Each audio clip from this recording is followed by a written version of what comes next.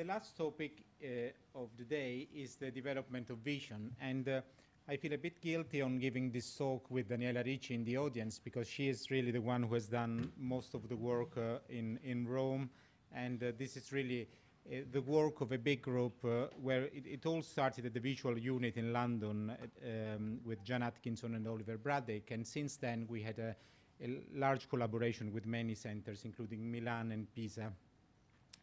Now, if you are a neonatologist, you know that one of the questions parents always ask is, what can my baby see? Does he see at all? And that they see shadows, that they see contrast, what do they see? And sometimes it's difficult to give an answer. But in the last 15 years, we have been able to develop a number of tests that have given us some information on the development of different aspects of vision. So we know when different aspects of vision appear, at what age they appear, and also we have been able to assess all these aspects in normal populations, but also in children with lesions, and trying to understand what is the correlation between different parts of the brain and different aspects of vision.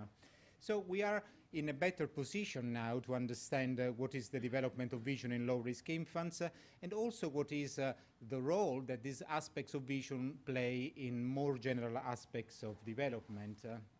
So what I will try to discuss today is a bit of a very little of anatomy of the visual pathway with new concepts that we have acquired over the last few years, and new methods of assessment, trying also to go into correlation between structures and function in infants with lesions. And most of the second part will be on early visual assessment. You are all neonatologists, so I'm sure you all want to know more of what we can do in neonates already soon after birth. Now, you are all, most of you are much younger than I am, but at the time when I was at school, at medical school, we were told that the visual pathway was a very straightforward visual pathway, starting from the eyes, then the optic nerves, and then crossing, and then going straight to the occipital lobe, where the primary visual cortex area is. And life was quite easy when we knew these things. Things have become much more complicated because now we know that it's not only the occipital cortex, but there is a V1, but there is only V2, and there is always the parietal lobe that is very much involved in the frontal lobe, but also what about the connection with the temporal and the dorsal stream and the ventral stream and so on. So we have realized that vision is a much more complex system where there are different aspects of visual function. And also that is not all cortical, but there are several cortical areas and several subcortical areas which are related to different aspects of visual function. And we know that all these aspects can be tested. These are a few examples of what we do in children from birth, really, but especially after 3 months. These are acuity cards. How many of you have ever seen or used acuity cards? So a few of you already know. And these are based on the concept that if we put a baby, even a newborn, in front of a card like this, where there is a gray background and a striped background, there is an inborn preference to go for the stripes rather than to the continuous background. And using different stripes of different sides, you can have a sort of gross measure of acuity. And this is a test we like a lot. It's called fixation shift, and you can see the ability of the child to explore to shift the attention from a central target to a peripheral target. And this is very easy when the central target disappears, like in this part where there is called known competition. But it becomes more difficult when the central target is still there at the time when the peripheral one appears. So this is called competition, and while this is easy subcortical, you can already find it soon after birth, you have to wait up to 4 or 5 months to have these responses. These are visual fields. The child is in front of a central stimulus, and then you go from the periphery at 90 degrees on each side, and you enter with a target, and you see when the child can see, and you measure the angle. So you can already measure angles of visual fields already at 1 month, 3 months. And then you can record more structure responses, electrophysiological responses to stimuli like shift of phase, of shift of orientation. And what we know, this is the visual acuity. I already gave you an example of that is the inborn capacity to prefer a target with high contrast, and that's how we do. And you have all these stripes at different spatial frequency, and the last level of stripes that the child can see, can see consistently, is the measure of acuity. And we have normative data, so you can see how if what the child is doing according to already in very few weeks of gestational age is appropriate for his age. And these are the visual. This is the visual fields apparatus. It's a homemade apparatus. There are many people from Holland, so we need to acknowledge that this was developed by Jackie van Duyn, and it's a very simple method. And even babies at 1 month, 2 months will be able to participate into this game.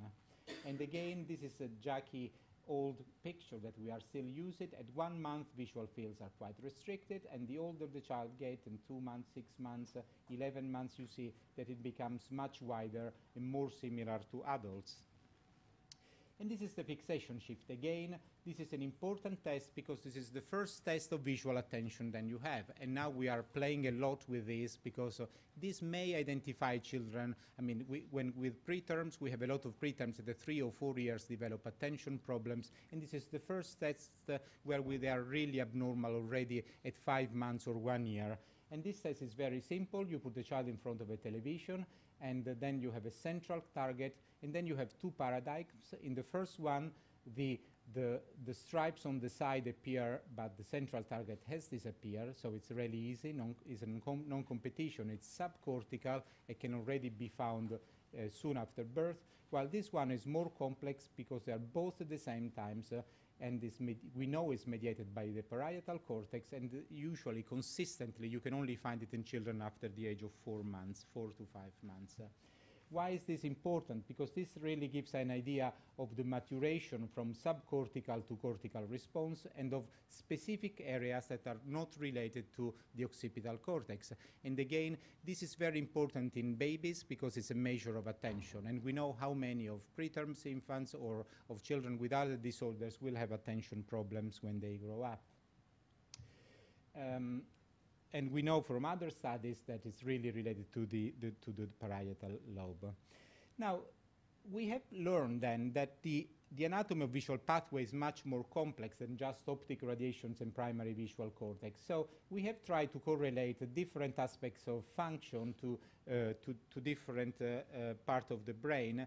And this all started with normal children, and we have a sort of calendar of when we should expect changes in all these responses. Now, these are months in age in months, and you can see that the acuity, you can already measure acuity in the first month, but consistently between 4 and 5 months you see an improvement, and after 5 months you really see the children can do much better. It's the same with visual fields. After 4 or 5 months, they are still restricted. After 5 months, there is this improvement and then remain stable. 5 to 6 months is also the time of competition, or when you get more mature response on evoked potential. So it really looks like for the first 3-4 months, children are mainly using, I'm not saying only, but mainly using their subcortical system, and by the age of 4 or 5 months, they are integrating more mature cortical responses.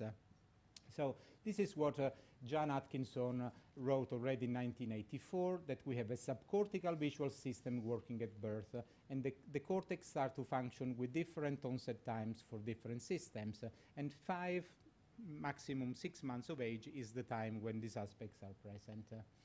Now, this is all nice, and all this work on children without lesions in low-risk children was very exciting, but in 1997, 1998, we started applying John's test to the children we saw at the Hammersmith with lesions. And the results were very interesting because we learned a lot at the time. It was 97, I think. So we started with children with HIE.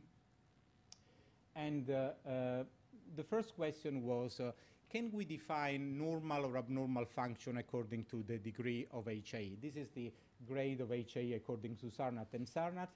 And what you can see is that very few of the grade 3 survive, and the one who survived all had abnormal responses on all the aspects of visual field, of visual function that we were assessing.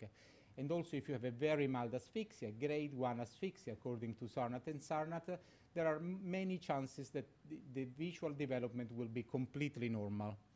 Now, it's not easy here, because in grade 2, you can have children like this one who have completely normal results on all the aspects of visions assessed at 5 months and then at 1 year, and some others have all the aspects abnormal. So just going back to the degree of HIE will not give an answer. If a child has a grade 2 HIE, we cannot say whether the visual development will be normal or abnormal. It can be either normal or abnormal. So we went to look at the MRIs and trying to see whether subdividing the MRIs in the same way we have subdivided them this morning for motor and cognitive development was helping us to have more details.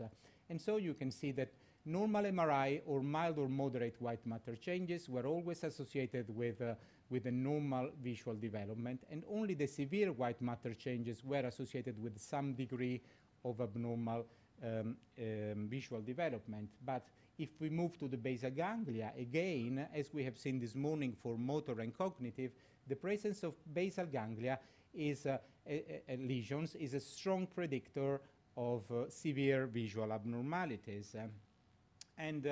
What is nice is that we did this test at 5 months, and we repeated the test at 1 year, and then again at school age.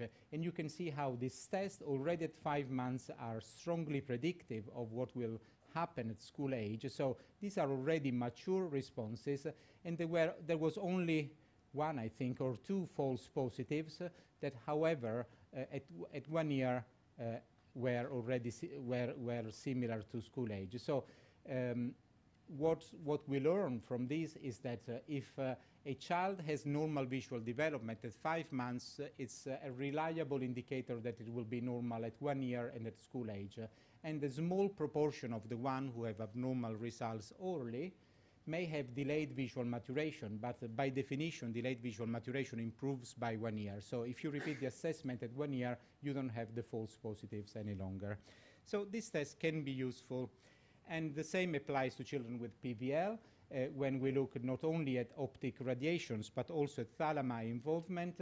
And we found exactly the same, that when the thalami were also involved, there was a higher chance of having abnormal visual function. So we learned a lot about visual function, but then you say, we are not ophthalmologists, we don't deal with, why should we deal with vision? And the answer comes from this study, where we compare all these aspects with visual function with more general aspects of neurodevelopment 2 years with the Griffiths test. And we assessed 29 children with HIE. At the time, we were still allowed to say HIE. Now we would say with neonatal encephalopathy or with convulsions and hemorrhagic and ischemic lesions.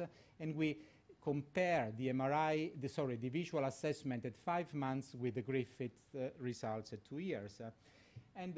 These are the scales of the Griffiths. I mean, I'm sure you're all familiar with the subscales of the Griffiths and with the total scores. And these are the numbers of tests that were abnormal on the visual assessment. So this is 0 abnormalities, 1 abnormality, 2 to 3 abnormalities, or more than 3. And you can see that the developmental quotients are really related to the number of tests that were normal or abnormal. And when we did a differential analysis with putting as a covariant the presence of lesions, the DQ was more related to visual tests than to lesions on MRI. So this is important, because vision is really, really important on all the aspects of development, including locomotor. And so this is more on that, but I will throw. Now, I have put only a few slides on this part, because I thought you were more interested in assessing newborns. A few years ago, when I came back to Rome and I started working more regularly with Daniela, we started thinking of that we really wanted something for neonates. When you think of vision in newborns, how many of you do any assessment of vision in neonates? Okay, but even if you don't do a specific assessment of vision, we all use neurological tests where you assess at least fix and follow. You know, we all use something. So fix and follow, fixation and tracking are part of many routine examination, but are they enough? And this is a paper which was published on Lancet a few years ago by Anna Morant and Lily Dubovitz, where they found that a child with, well, this was actually our case, but this came after a paper published in Lancet with a child with holoprosencephaly and another with the large lesions, where children with huge lesions and with impaired not only optic radiations but also all the cortex could still fix and follow, and actually they had normal flash VP. So this gives us some indication that maybe fix and follows are not sensitive enough, they are not saying enough on visual development. So we tried to see whether there were other major official functions that we could already use in the neonatal unit, and we wanted to use them in the neonatal unit, but we wanted also to use them in an incubator. So we tried to find small equipment that were easy to carry and a short examination, and wanted to be reliable and so on. So we started selecting tools, and we didn't want anything bulky or difficult. So we started with this very easy target that you can draw on your computer, and these are black and white contrast, because what children can really see is contrast. And we also wanted to know whether different type of contrast could help, and also if contrast to different colors. I mean, if you are in Rome, you know, these are the colors of the Roman team. So, but in Rome there are two teams really, so you have to be careful, because if they are from Lazio, you are in trouble with the families. So we try to see whether contrast to different colors can also be seen, and also to see, because you can't put the big acuity cards in an incubator, you know, there is no way you can put them. So we try to see whether if we were putting the stripes on some sticks, like, you know, these are tongue depressant, you know, all these things are homemade really. If using small things like this, you could have a reliable assessment in babies. And actually we did. So we started with a large number of items, and then of course Daniela was very good at all of them, and she could do all of them. But then we tried other people who had less experience in assessing babies or in assessing vision in babies. So we selected only the items that could be reliably used by everyone, because we wanted this to be used also by someone else other than Daniela. And this is the first paper we published, where we restricted describing the development of the test, and that we restricted the items to 9 that I will show in a moment.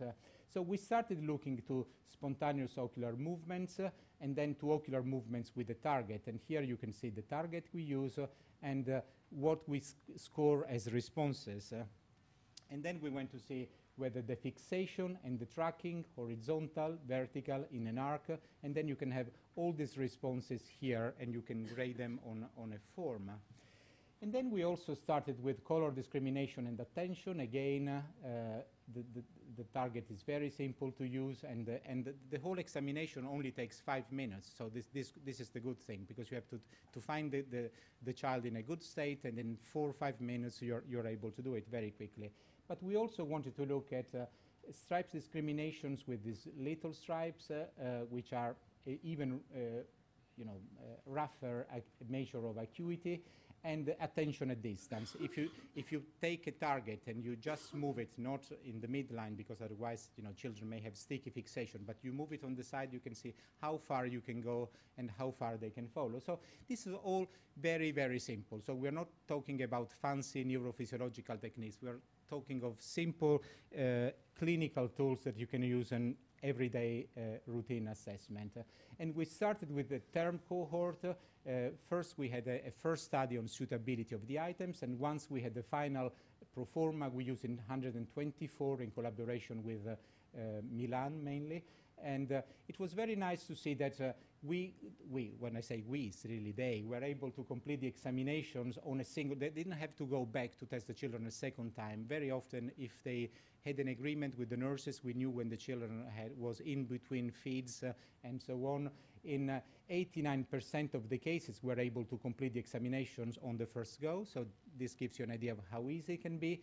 And we studied the children 48 plus or minus 8 hours. We didn't want to do it immediately after birth. And 50 of them were also randomly re-examined at 72 hours to see whether there was any change between 48 and 72 hours.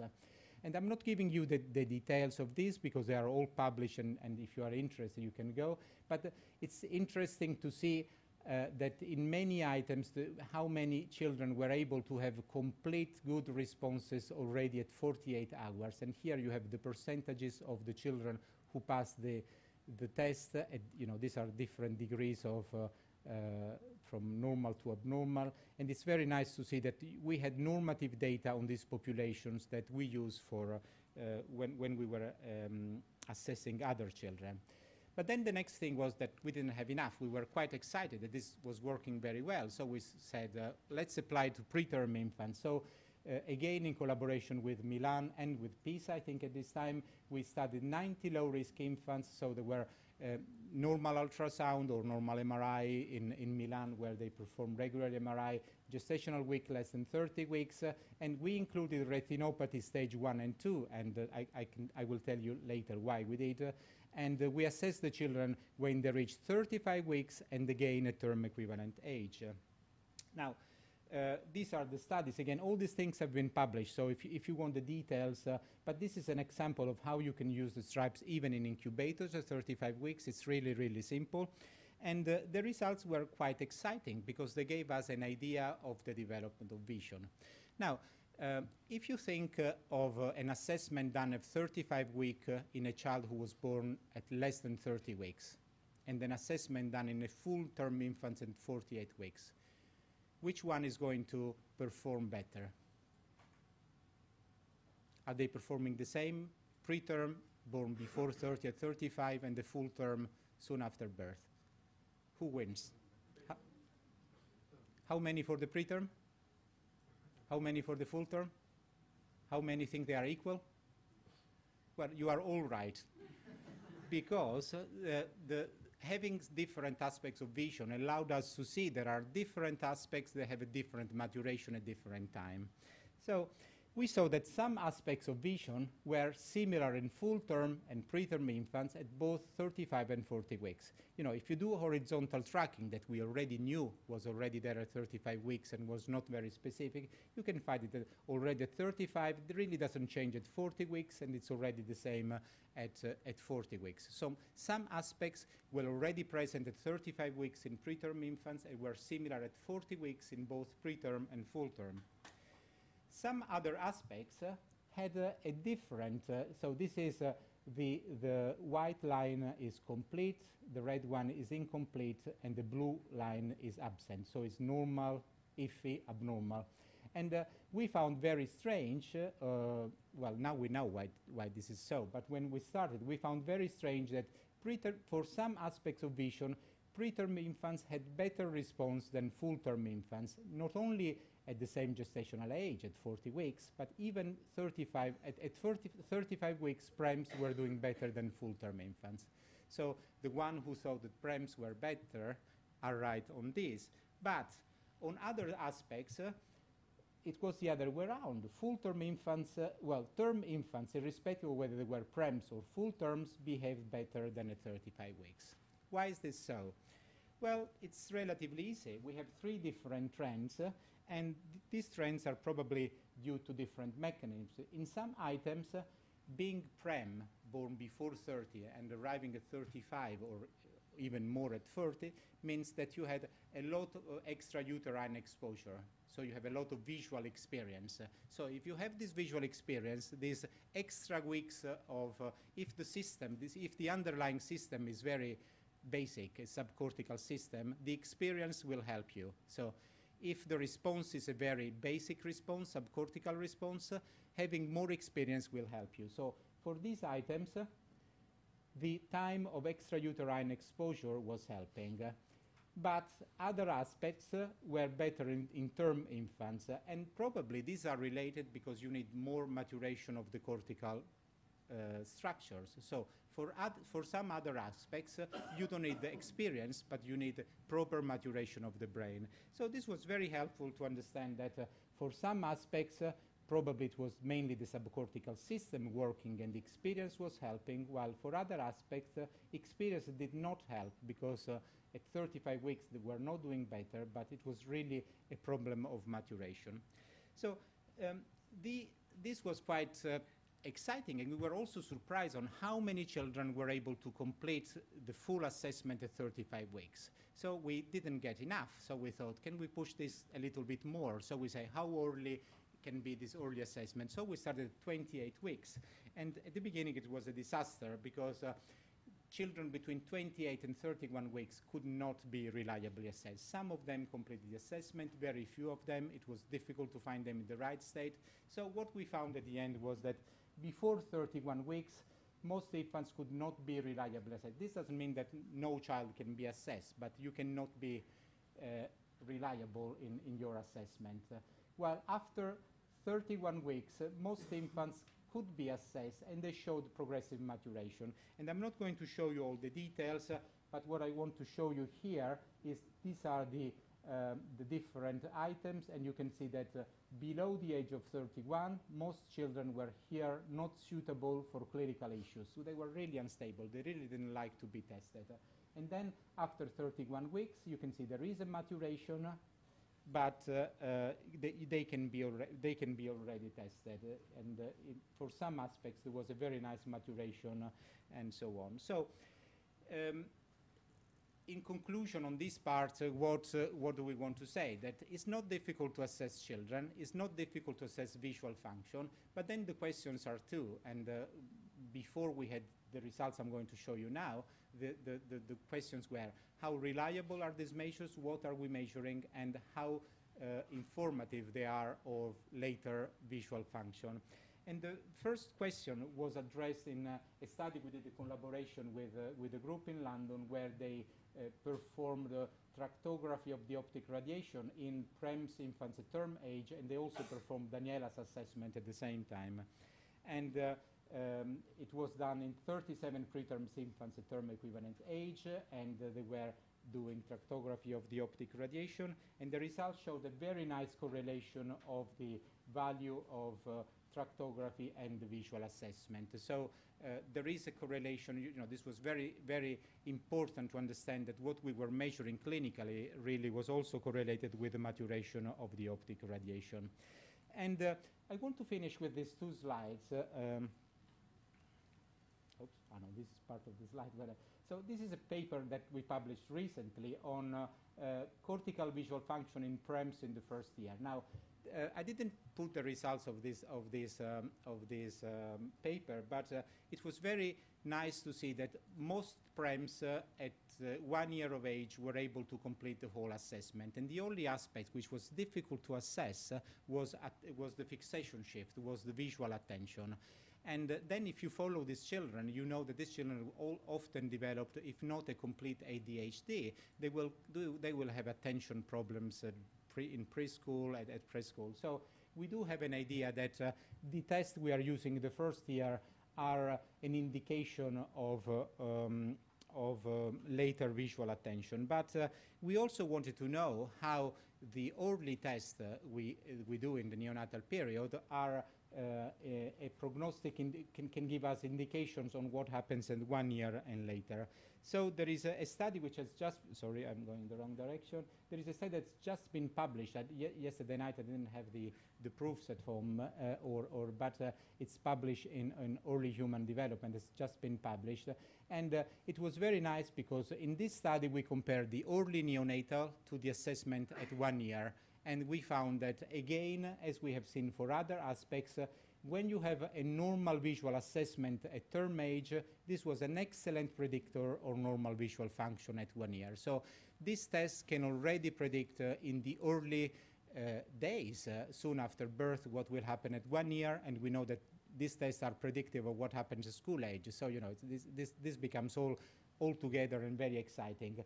And in contrast, you have to be a bit more careful when you have some abnormalities of visual function in the neonatal period, because in a proportion of them, these children may not be completely well, and may be, you know, some positive results on this test may be due to general condition. But this was only in a minority, but this can happen. So why do we think this is important? Because if you have an early marker of possible visual function, you can start early rehabilitation. And we now know a lot of things on how we can combine MRI techniques and all this visual function to recognize early aspects of visual impairment. And we do think that rehabilitation has a role in visual. Again, I know Daniela is hating me for quoting her so much, but we have developed over the years a number of easy tools that can be given or suggested to parents to stimulate children with visual attention already. And parents feel so much better if they go home and they know that they can use these stupid, apparently stupid things to stimulate the child, and children can go better. And we have nice results that children really improve their visual attention if you use some rehabilitation. And this tool, again, the tools we are choosing, the tools we use are nothing fancy, are all things that we homemade, or you can make, you know, with at Easter time there is the paper wrapping the eggs that's perfect for refraction and other things, and all these boxes and so on. So the message I want you to go home with today is that all these things are easy, and vision is important not only just for vision, but because vision is essential for learning things always, but especially in the first year of life. So vision is related to development, and if you recognize early aspects of vision impairment and you start early rehabilitation, you have much better chances of reducing the impairment. So all these things are easy, and whoever is interested, the papers and materials and other things are available. Thank you.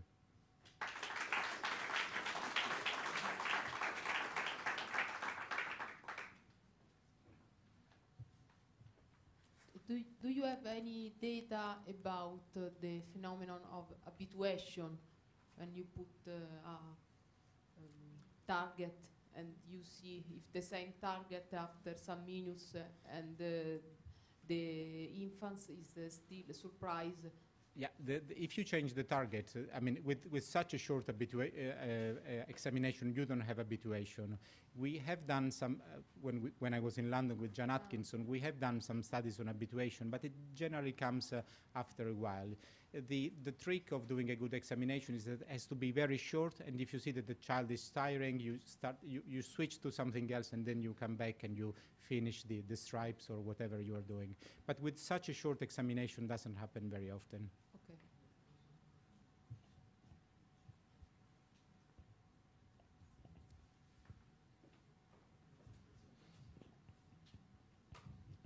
In Israel, we have a toy, it's called mobile. It's something hangs, and there are toys hung on it. And it makes sound as well, it moves around.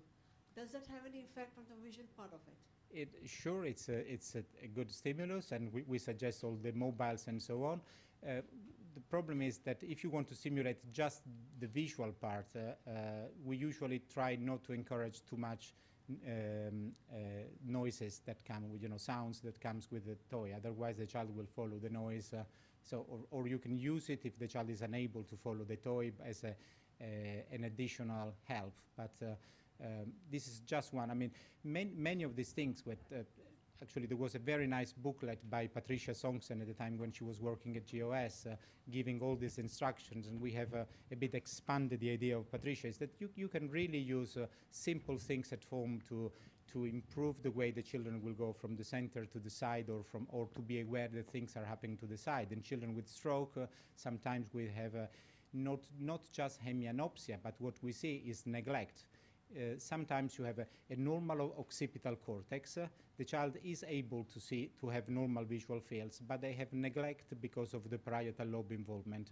And these are the cases where training and what I call stupid, but they're not stupid at all, stupid in terms of simple exercise from the parents, make a lot of improvement. When they come back after 3 months, you can see that sometimes they have the opposite problems. They pester the child on one side and they forget about the other one. So you have always to be careful in what you suggest.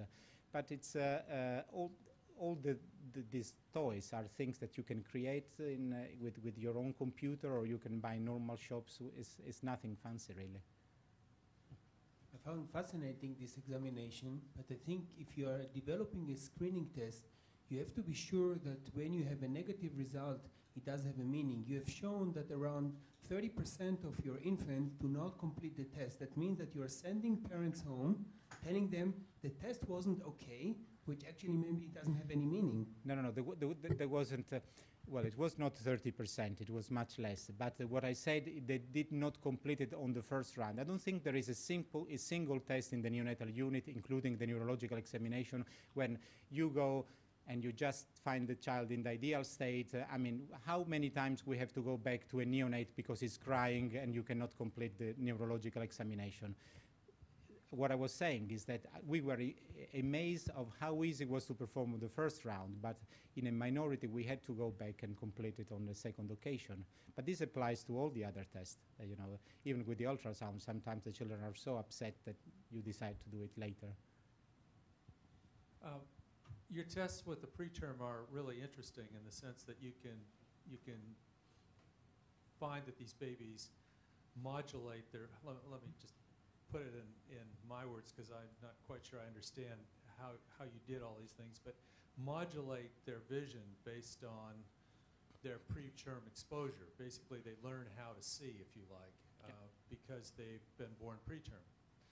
Now that raises a really interesting question because there's a great movement around the world, yeah, absolutely, to do developmental care and keep these kids in the dark all the time. And is that actually not good? Because if they are able, I mean, I guess you could ask the question either way. Is it bad that they learn how to see? Mm-hmm. Or is it bad that you don't allow them to learn how to see because you keep them in the dark all the time? I think there is a balance between being in the dark and being overexposed to noises and too much movements. So even babies who are kept in the dark, they are exposed to some visual experience because they are not 24 hours taken into the dark, and sometimes, you know, they are changed, there are things. Right. And we actually looked at the difference between our data in Rome, where the children are not kept in the dark, and the children in Milan who were kept in the dark, and there was little difference. So there is still some experience. I think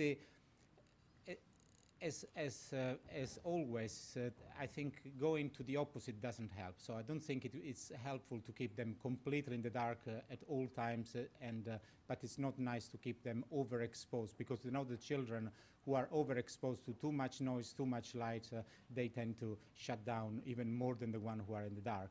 So I think it's a matter of finding a good balance, and when we assess the children, we always ask for the light to be a bit down, and we try to do it in a safe environment without too many people around or too much noise. So I think, you know, we should really try to find a good balance between not keeping them completely in the dark, but not keeping them in the noise or with too many lights and visual stimuli. So a balance will help.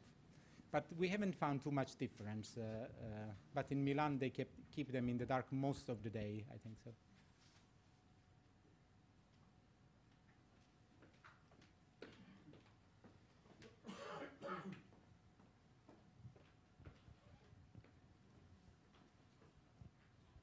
I think it was so exciting to hear about the visual rehabilitation, and I'm wondering about the results. As we know, our very preterm infants, they perform poorly at the age of 5 years in Wechsler visual-based performance IQ. So are there control trials how rehabilitation may affect on late long-term run? No, we think very often to do trials on this, and practically, whenever we see that a child is in trouble, we don't feel ethically happy to say, well, let's see what happens to this one if we don't give him any support. So it's a sort of automatic pilot that we give immediately suggestions to the parents. But I can tell you the other way around, that irrespective of when we see these children, because many well, all the children I spoke today about are part of a longitudinal follow-up. We do see many other children who arrive at different ages, and we do see that when we start giving these easy suggestions on how to stimulate with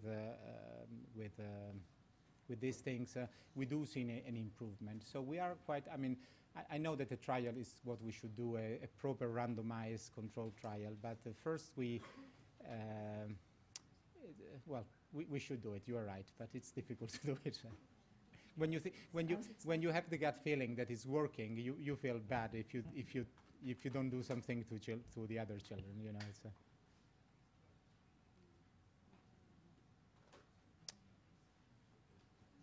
okay. Thank you then.